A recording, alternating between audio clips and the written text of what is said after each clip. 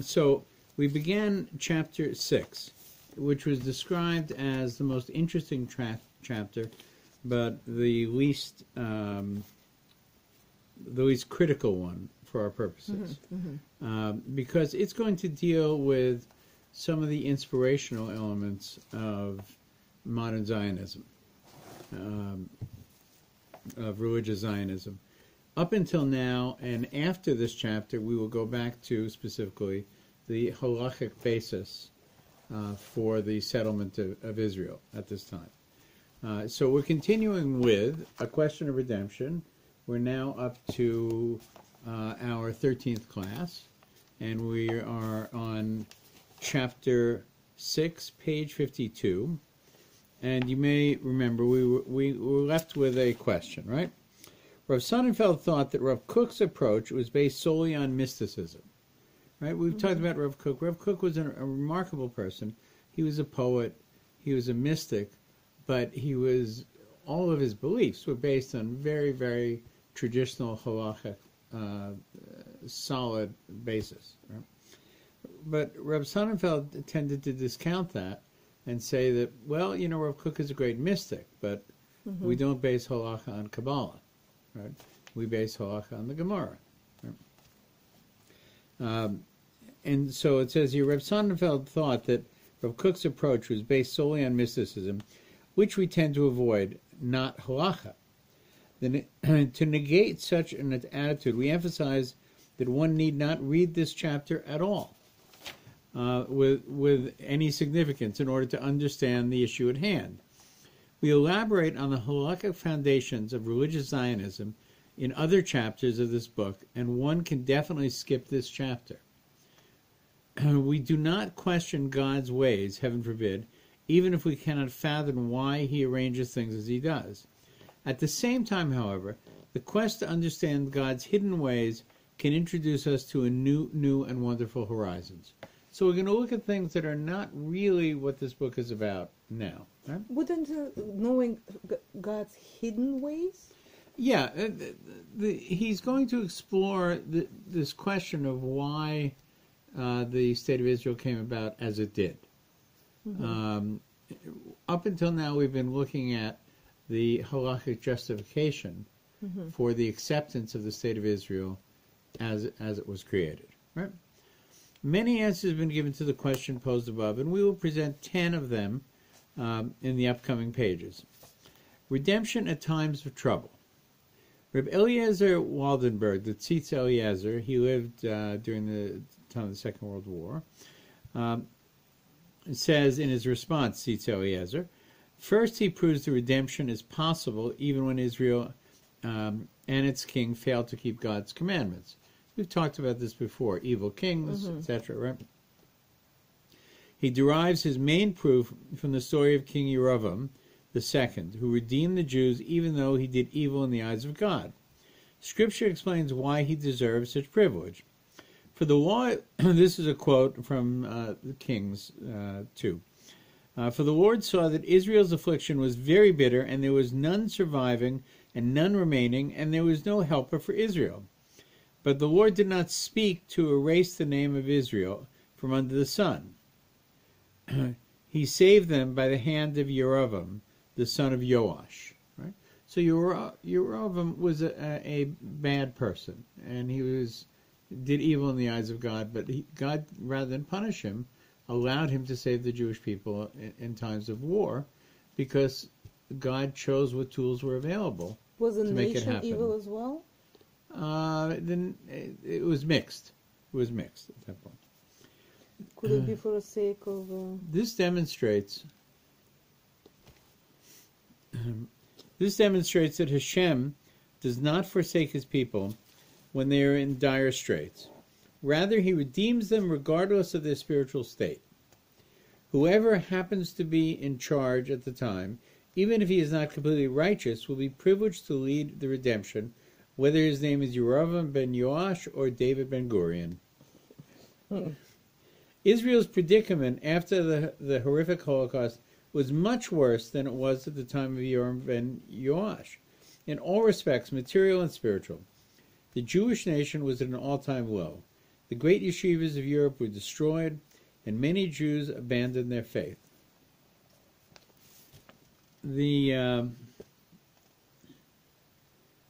I think that the point that the author is making here, which is a very important point, is we read many times in many descriptions, Pasteur, other people, of the eternal nature of the Jew. It seems like the Jew can suffer tremendously, but is indestructible. We actually use the expression of the hard-boiled egg, that the more you cook it, the harder it gets. Usually foods get softer, but compared to the hard-boiled egg. But it's more than that. It seems that God, in making the choice of the sons of Abraham, Yitzhak, and Yaakov as a flag bearer for his plan for history, requires our survival. Regardless of our behavior, we are God's tool to bring about the world that he wants it to be. Right? So consequently, with all the suffering, all the pain, all the mistakes, all the sins that we do, God continues to make sure we at least survive to get to the point that he wants to get to. The establishment of the State of Israel was a material and spiritual salvation for the nation. Thanks to it, Torah learning began to flourish once again, and unprecedented numbers of students now fill countless yeshivas across the land. Eretz Yisrael has become the center of Torah for the Jewish nation for the first time in 2,000 years, helping the Gedolim build the Torah world anew. The only ones capable of building the state at the time were secular parties. Therefore, they were chosen to lead the way to redemption. And we understand why it was that the observant community chose, despite the fact that much of its leadership prior to the secular immigration to Israel, much of the observant Rabbanim specifically told the people to go and settle the land. And observant Jews chose not to do it. For reasons that we've discussed earlier and we will discuss again, Jews who were not observant felt a commitment to put their lives on the line, to leave the comfort of their homes, and to settle a Jewish homeland in Eretz Yisrael. And so they did it, right? In spite of the fact that their observant brethren did not. Rabbi Waldenberg's formulation is worth reviewing. Why not? Tzitza Eliezer says, "Who could assure us and confirm it with a handshake that we were not considered very bitter, with none remaining and no helper? After the great destruction perpetrated by the enemy of mankind, Hitler, Yamach Shemo, our situation during the Holocaust was certainly no less dire than those in the days of Yerovam. It seems to me that there has never been such a ruthless and widespread genocide since the creation of humanity," this Rabbi Waldenberg writes. "However, Hashem showed us his loving kindness and did not speak to erase the name of Israel from under the heavens. Therefore, it is not far-fetched to say that when we desperately needed an independent state on solid ground like our land, Hashem assisted us in his great mercy through those who held the reins of national leadership all along, and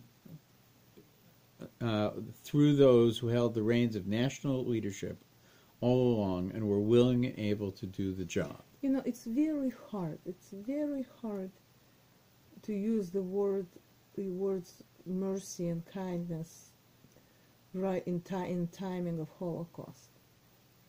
It's post-Holocaust. Post-Holocaust, right? Post-Holocaust, because while nobody knew what was happening, people might think during Holocaust it's happening only in their village, but when post-Holocaust, looking back and understanding that it was almost completely destroyed, people survive accidentally. Well, there's no accident in history. I mean, it was a miraculous survival. It's not like it was, oh, listen, Where was nobody can use the word about mercy? Mercy that we didn't destroy completely. It's not that. It's not mercy of the Holocaust. It is a decision to preserve the remnant of the people, which, by the way, is a remnant of the people from earlier destructions of the First and Second Temple, of the pogroms, of all of the history that we have. This remnant was preserved, and I think the author would argue, and I would argue, for this time.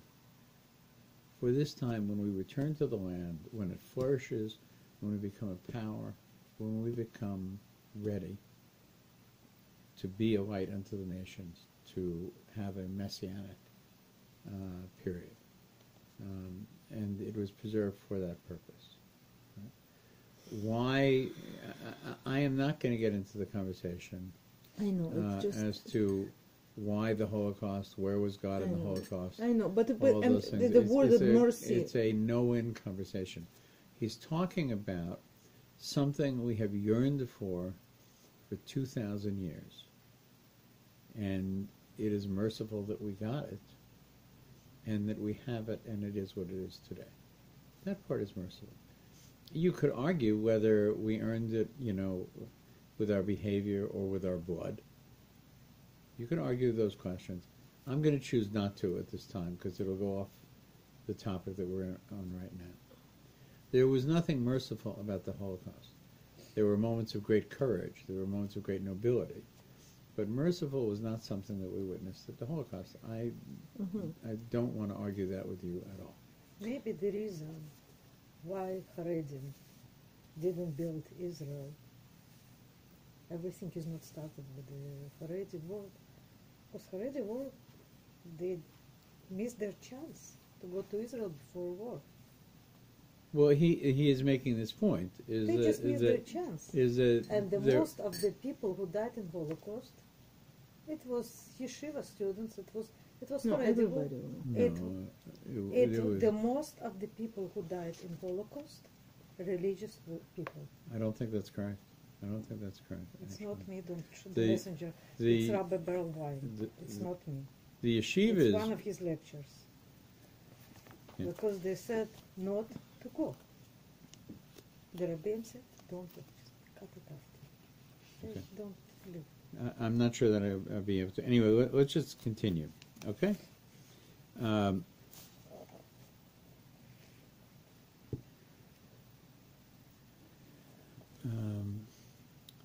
He did not pay attention to the fact that most of them had failed to observe Torah mitzvahs. He's talking about the ones who settled the land. Why do you involve yourself with the merciful one's hidden matters? Asked Rav Waldenberg.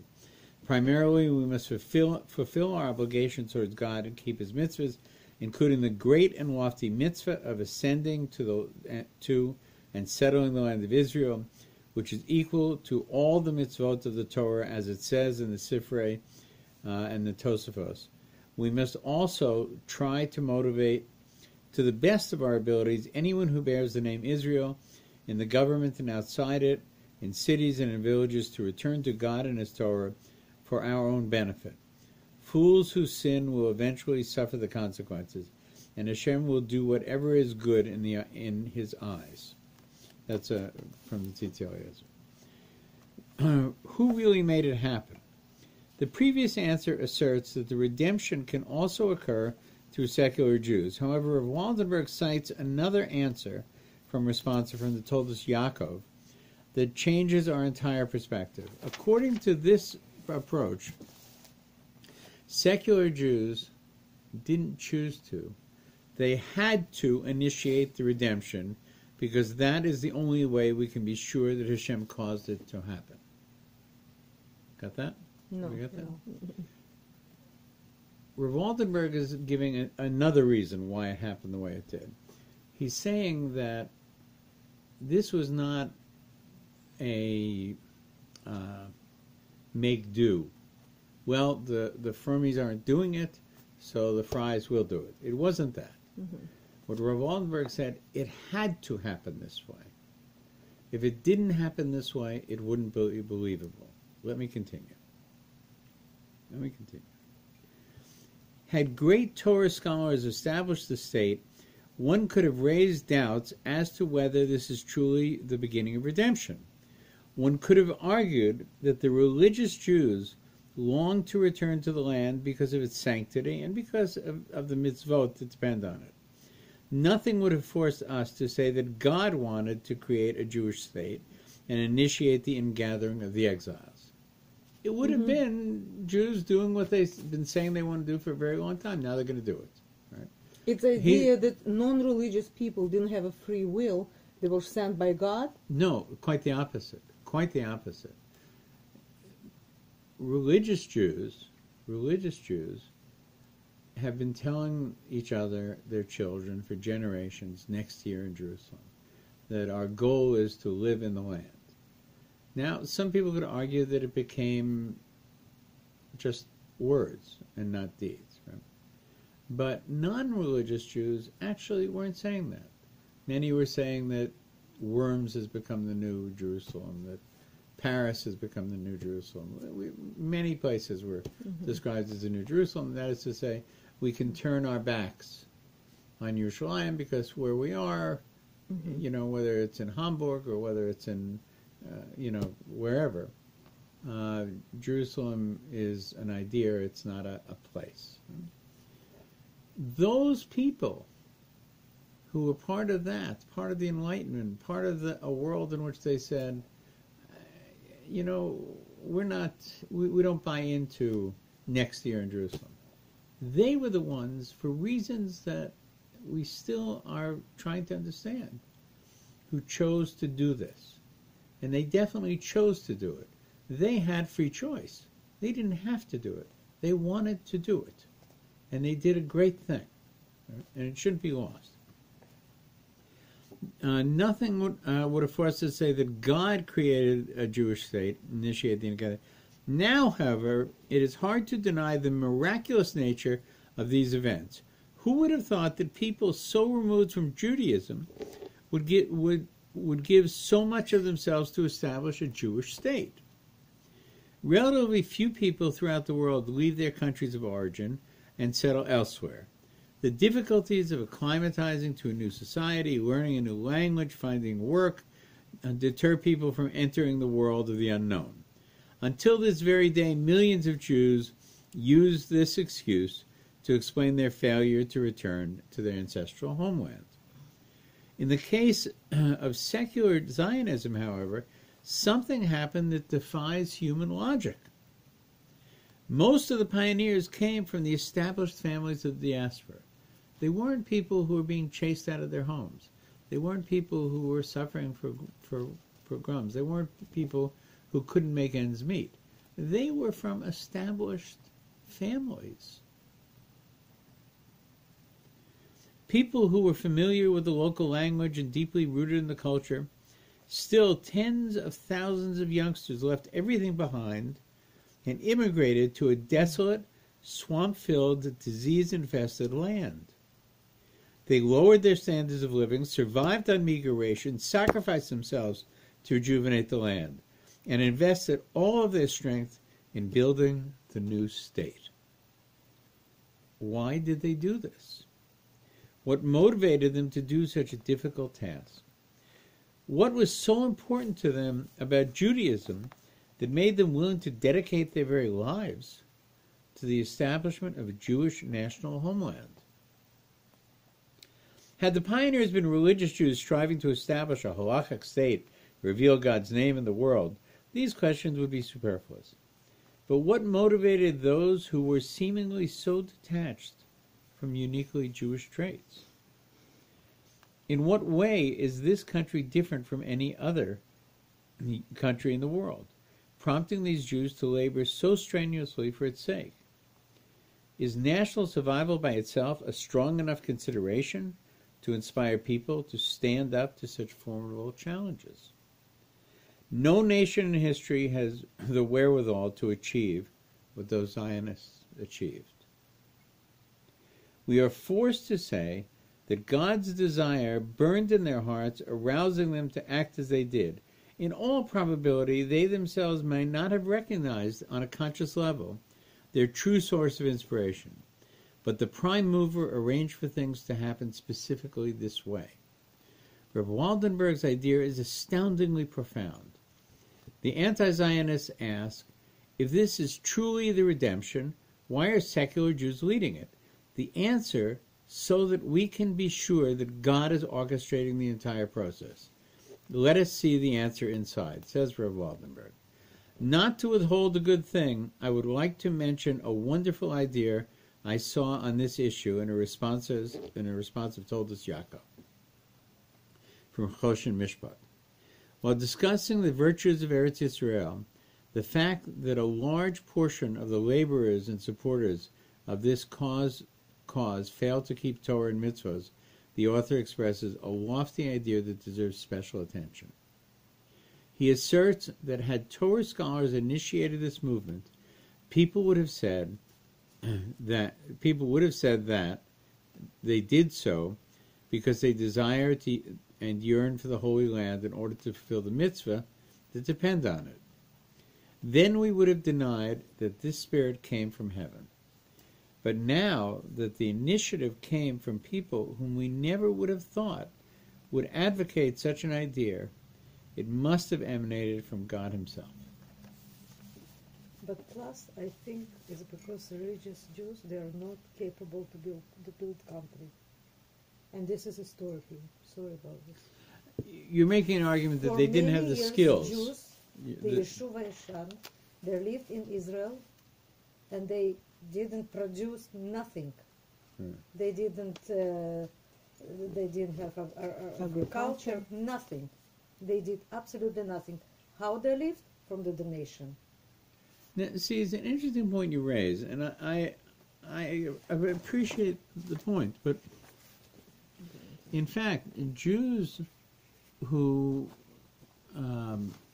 shtetl Jews, had a society. They had tailors, they had farmers, they had milkmen, they had farmers. But they're not, they had to provide food they were for the not people allowed there. to own the land, and this is why they were never farmers, actually. They were actually they were farmers. They didn't always farm their own land, and there were places where they did own land and farm it. Not Eastern Europe.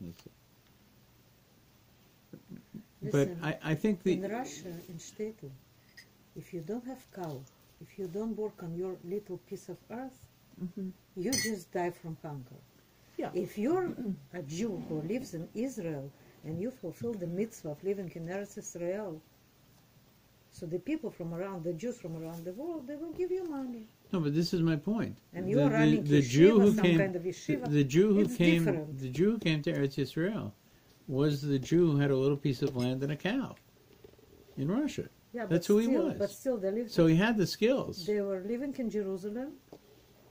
And People who how they live? people who came to Israel, who irrigated the land, they actually were hiring people. They were actually learning how to do these things. It's not because they did it back in Europe. Some of them were intellectuals, I understand. you know. I understand. It's not because they've done it back in Europe. I understand. Let's continue. Rabbi Waldenberg now has a third answer. This one you'll remember perhaps from our classes in Josephus. It's an interesting... Rabbi Waldenberg's third answer, also taken from Toldos Yaakov, is based on a Kabbalistic concept. According to him, some of the pioneers of Eretz Yisrael were reincarnation of the Biryonim. Remember who the Biryonim are? Okay. He calls them ruffians, who lived in in Jerusalem at the end of the Second Commonwealth. How he knows that The they're zealots. incarnation? What? How he knows that they're incarnation of those videos? Let's listen to what he has to say. In the Agadic section of Tractate Gittin, which describes the destruction of the Second Temple, the Talmud recounts the evil deeds of these zealots. Rabbi Yochanan ben Zakkai understood that the temple was slated for destruction, and so he tried to arrange for Jews to surrender and make peace with the Romans. These ruffians, however, prevented the rabbis from coming to terms with the enemy. When the siege over Jerusalem began, the city had enough storehouses of food and supplies to last 21 years. With such provisions, the Jews could have held out against the Romans even without a peace treaty, and forestalled the destruction of Jerusalem and the temple. The Zealots, the ruffians, however, the Biryonim, wanted to force the Jews to fight, and so they burned all the storehouses, causing thousands to die of starvation. Thus, the Biryonim were directly responsible for the famine which eventually led to the destruction of the temple, the exile, and the death of thousands of Jews. Hashem wants to give every soul an opportunity to rectify his sins. Therefore, he gave the Biryonim a chance to help redeem the Jewish people in our generation. At the time of the destruction, they caused thousands to die. In our generation, they were lifesavers for the remnant of the Holocaust. Then they caused the downfall of the Jewish state. Now they sacrificed their very lives to build a new state. Rabbi Waldenberg says, at this point, the author of Toldos Yaakov expresses another lofty idea, which I believe has the ability to resolve many of our questions and doubts. He writes, perhaps they need this ideal, and perhaps Jerusalem must be rebuilt specifically by these people, because it is possible that they caused the destruction of Jerusalem, as in Gittin 56a. Therefore, the Supreme King decreed that they rectify their previous wrongdoings, it says, so that none of us be banished from the world to come. Right? So, what? In both cases, they were viewed as not pious people. Right? One was very destructive of the pious people. The others saved the nation to a very large degree by building Israel. It's like in Israel, many years ago, it was a horrific accident with the school bus. And one of the very big rabbin, he said, it's because people, they don't keep Shabbos. That's the same. Rav Aryeh Leib HaKohen Kagan. Rav Aryeh Leib HaKohen Kagan is the son of Yisrael Meir Kagan, the Chofetz Chaim. Suggested another answer to his illustrious father, the Chofetz Chaim. In his abridged biography of the Chofetz Chaim, Rav Aryeh Leib recounts a discussion he once had with his father about Zionism. In reference to the fact that most of its founders were non-believers, so said Aryeh Leib, quoted a verse in Eov, which states that he, a wicked man, may prepare clothing, but the righteous will wear it. This shows that Hashem sometimes grants success to a rasha, a wicked man, so that a tzaddik, a righteous man, can eventually benefit from his work.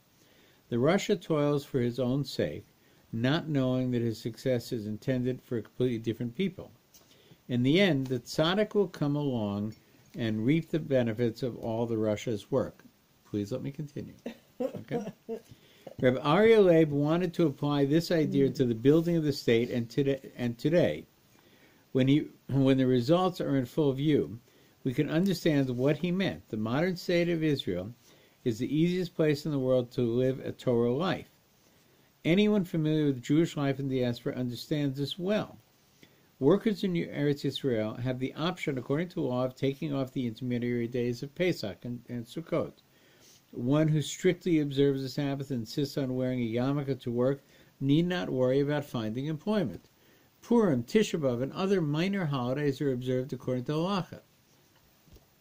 There are no problems building a sukkah adjacent to one's house, putting up an erev, being cautious about the prohibition of chadash, keeping all the laws of kashrut. One can find a minyan for prayer 3 times a day anywhere in the country, and every city has sufficient number of mikvot for ritual purification. All this is in addition to the fact that one can fulfill the mitzvah of settling the land and all the land-related precepts with very little trouble. Thousands of yeshivas and kollels thrive here, with the help of state funds. A vast amount of Torah literature is written and published every year, and rabbinic courts oversee all the matters relating to marriage and divorce. And we understand how Aryeh Leib came to the conclusion that that's what it was. Zionism's founding fathers did not expect these to be the results of their efforts. They dreamed of a secular state, but in actuality they created a state that serves Judaism at its best. We can compare this to the great architect who designed the magnificent palace. The common workers who build the edifice did not understand the architect's intention and goals. They think that they are building a simple apartment complex. Do the builders' thoughts lower the value of the palace? Indeed, when the building is finished, they too will appreciate the value. Similarly, Hashem planned the redemption long ago and is currently bringing it to fruition. The fact that the builders have other things in mind when they work does not mar the final product in the slightest. Rabbi Aryeh Leib's account: I argued with my father and said, why do you involve yourself in a controversy that has enveloped our entire nation, thus discouraging the builders? Generations of people come and go, but the land always remains. The builders may not have lofty intentions, but concerning such matters it says, he, a wicked man, may prepare clothing, but the righteous will wear it. Perhaps a generation will arise and improve its ways. He was arguing, why, Father, are you disparaging the people who are building the land? Even if they're Rishoyim, in the end what they're doing will be for the good. This was what the son was saying. What did the Chofetz Chaim respond? In response, the Chofetz Chaim told his son that the anti-Zionist proclamations that went out in his name were publicized without his knowledge. Oh. Apparently, this fourth approach is connected to the previous answer. God chose sinners to lay the groundwork for redemption in order to include them in the grand mitzvah. Consequently, this segment of Jewry has a chance to rectify prior misdeeds. We must make one clarification, however. Most of the leaders of religious Zionism did not view the secularists as Rishoyim. Mm-hmm. This is very important. In the simple sense of the word. Rav Kook saw the pioneers as grand but misguided souls, not wicked individuals, God forbid. Hashem brought redemption through them so they, too, could ascend spiritually, not just for the sake of the religious. Yeah, you asked us not to comment in the beginning and wanted Now to finish it. Because the phrase saying that the Russia toils and Tzaddik receives it, an example was Haman and Mordechai, which is not applicable to one Jew and another Jew. That's right. That's right. And as you can see, the spiritual leader of the religious Zionists did not perceive, we know how many stories of Rav Kook, right? Was that he understood that they were doing a great mitzvah, right? And that whatever their failings were, we should support and try and improve those things, as we should with ourselves as well. But not to view them as any less than ourselves at any point, and he worked very hard towards that end, and I think accomplished a great deal. All types of Jews bring the redemption closer. Number 5, the Chofetz Chaim proposes his own idea in an essay entitled Tzipita Li Yeshua. At the beginning of the essay, he asks how Mashiach could possibly come in a generation as debased as our own. He answers that the Mashiach must come specifically in such a generation because both religious and irreligious Jews bring the redemption closer through their deeds. Religious Jews expedite the redemption through their good deeds, are considered so much greater under the circumstances. That is, under circumstances in which it's a very difficult world to live in. The religious level of those who remain faithful to tradition despite the widespread flight from religion is much higher than that of people who lived in previous generations. Observant Jews never encountered such formidable challenges as they do in our generation. In the past, two factors forced the Jew to stay religious: the Gentiles from without and the communal sanctions from within. What tradition they're keeping? It's not the tradition of Eretz Israel. We're talking about the Chofetz Chaim at home right now. But we're talking here about they're keeping the religious people in Israel, they're keeping traditions. No, now you're... What tradition? They're not traditions of Eretz Israel. Those are traditions of shtetl. The Chofetz Chaim right now, well, let's take one step at a time, right? I understand your point, right?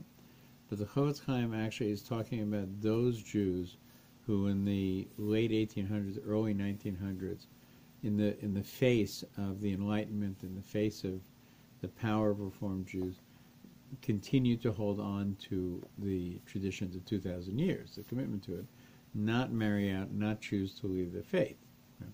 That's what he's talking about so far. We're not talking about Eretz Yisrael yet. Okay? We'll come to it. In the past, two factors forced the Jew to stay religious: the Gentiles from without, and communal sanctions from within.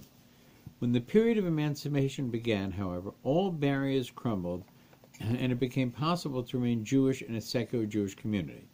A Jew who remains faithful today, despite the temptation to go astray, is much more precious in God's eyes than religious Jews were in the past, for the challenges that he faces are that much greater. Therefore, today's religious Jews in particular bring the redemption closer.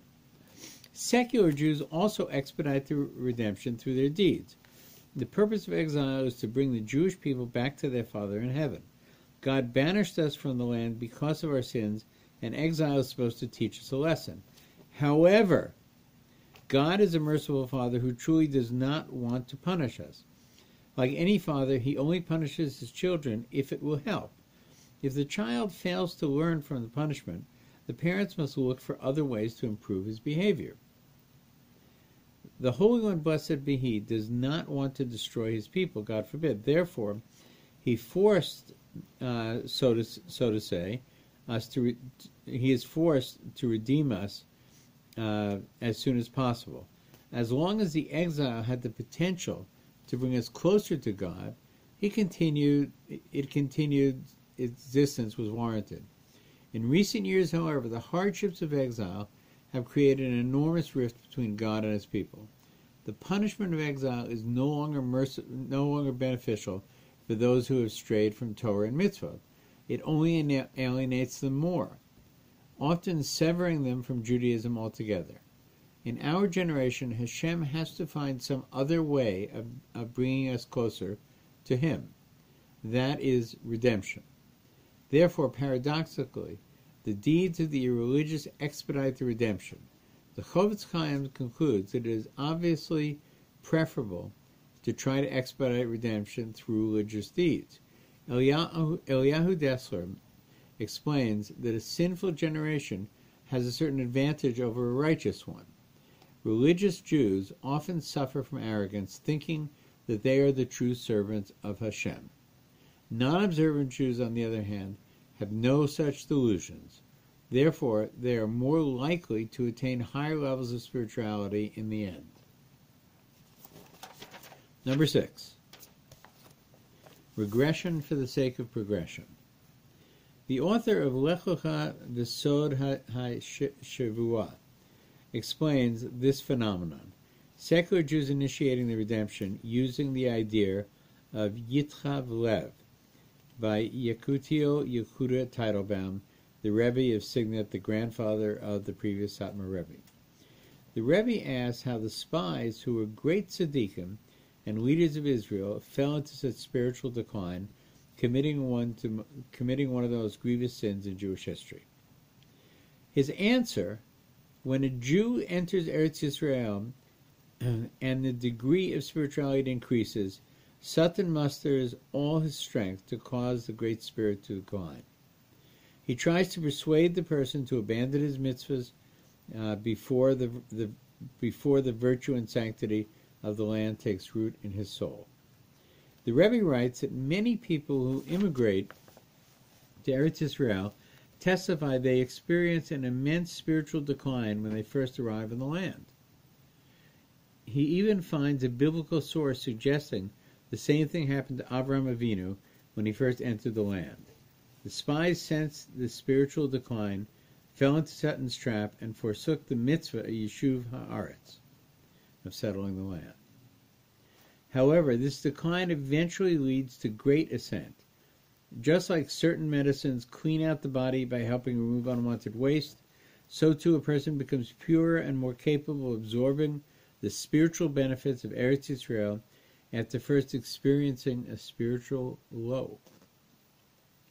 When the spies became aware of their inclination to spread the evil report about the land, they realized that they were no longer on their original level. And that is exactly what they told the Jewish people, that whoever comes to the land falls from his previous level. However, they failed to realize that this decline was necessary for their eventual ascent. You know? I can feel. I see it myself. Even visiting? When I visit Israel, I'm going to. I can feel it. Rabbi Atiyah derives from this that one should not, God forbid, attribute today's spiritual decline to human influences. Rather, it all happened by divine providence, so that a great ascent may come in its wake. Pass me the Kleenex. Thank you. Don't be surprised. That's true. Elusive wrappings. Rav Yisachar Shlomo Teichel, you remember he was the one who we read the introduction to his book that he wrote during the furnace of the Holocaust itself. Im Habanim Smicha. Cites a deep and comprehensive idea to resolve our query. First, he asks the question that precedes Zionism, one that applies to all Jewish history. Why does God cause things to happen through sinful means? Why did King David have to enter the world via the episode of Yehuda and Tamar? Why did his lofty soul have to emanate from converts and the Moabites of all people? In response to these questions, Reb Teichel quotes a profound idea that he found in the Magid Mesharim. The Magid Mesharim was a malach who came to Rabbi Yosef Karo and taught him, and from this we get the Beis Yosef. The idea that is found in Magid Mesharim by Yosef Karo and Noam Elimelech by and in Noam Elimelech by Reb Elimelech of Luzhinsk. When God wants to bestow a great gift upon the Jewish people, fairness dictates that he give it to them only if they deserve it.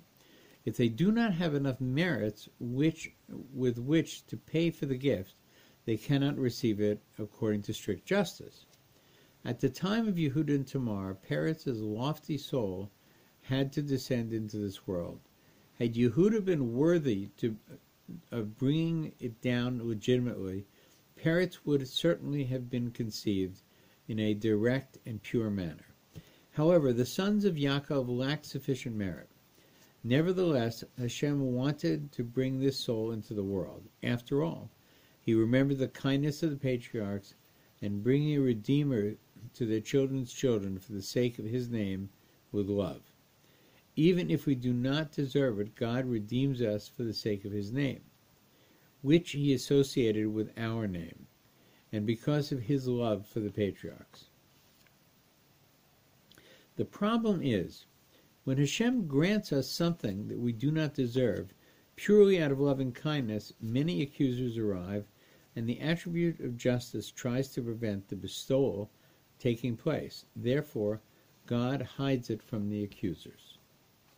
This can be compared to a traveler who wants to bring a very expensive item to a foreign country. If he had enough money to pay the required tax, he has no problem declaring the item, proceeding in a legal, upright manner. If he is penniless, however, he has no choice but to conceal the item and wrap it in a filthy, shabby cloth, in the hope that the customs agent will assume that nothing valuable lies within. Similarly, had the children of Israel possessed the merits with which to pay for Peretz's birth, there would have been no need to hide the gift. Since they were unworthy, however, God had to bring it to them surreptitiously in a way that no one would have believed redemption could begin. Thus the accusers did not hinder the process, and Israel's salvation arose and flourished. Using this idea of Teichel Zittel, explains that the leaders of Zionism were, and still are, secular Jews. For close to 2,000 years, the Jewish people did not deserve the hastened miraculous form of redemption, Akishenu. Okay? For they did not achieve complete repentance. But then the predetermined time for redemption arrived, and God wanted the process to begin. Had he chosen great Torah scholars to lead the way, all the accusers in heaven would have opposed the process, and they might have even succeeded in annulling it altogether. Therefore, God brought the redemption through secular Jews in order to hide it from the accusers. Indeed, it is so hidden that even some of the greatest rabbis failed to see the light of redemption breaking through the clouds.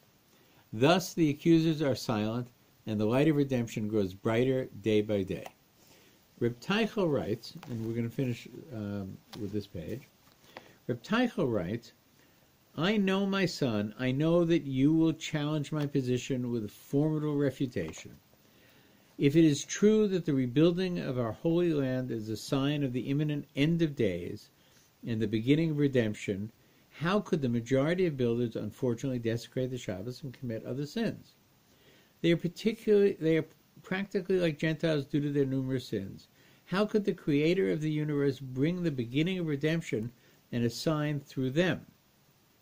My beloved son, although your refutation seems formidable, take heed and hear my words.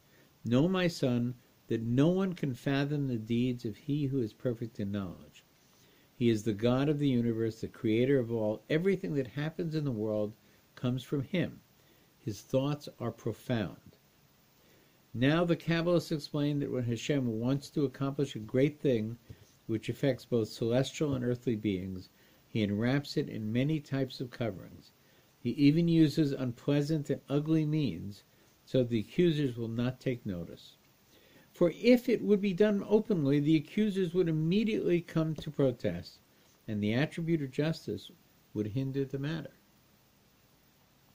Who of us could survive if God was purely just and not kind as well? Had the Orthodox, God-fearing Jews initiated the movement to build and cultivate the land, it would have been clear to all that a godly city was to be built. For example, if the initiators were the Rebbes of Belz, Shinava, Gura, Munkach, or other tzaddikim of the generation, would it have been possible to escape the attribute of justice and the evil forces, who we have come to obliterate forevermore? The evil forces certainly would have realized that these tzaddikim wanted to accomplish by rebuilding the land. The attribute of justice would have immediately ascended to prosecute the Jewish people, and he would have stopped them. That's what Reb Teichel says. Do you want to hear what the Maharal says, or should we hold here? Or you have some thoughts you want to share?